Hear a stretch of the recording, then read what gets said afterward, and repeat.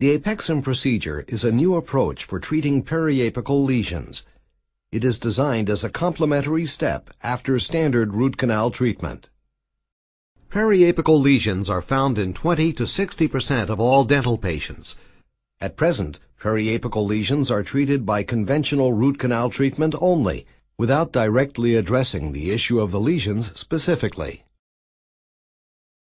The apexum procedure is applied upon completion of root canal cleaning and shaping, whereby an apical patency of up to a number 30 file is achieved, creating a passage to the periapical area.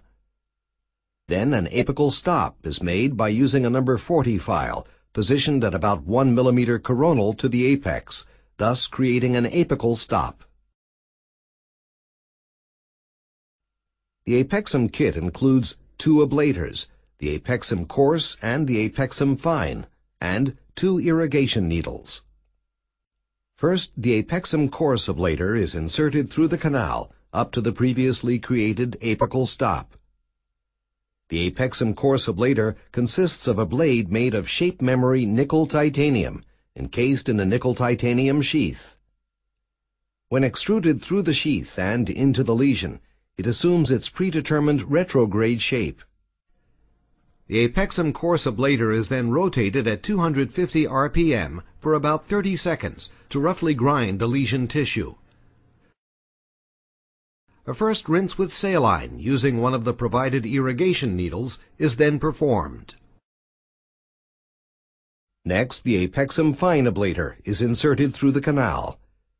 The apexum fine ablator consists of a strand of superelastic nickel titanium filaments and is very flexible.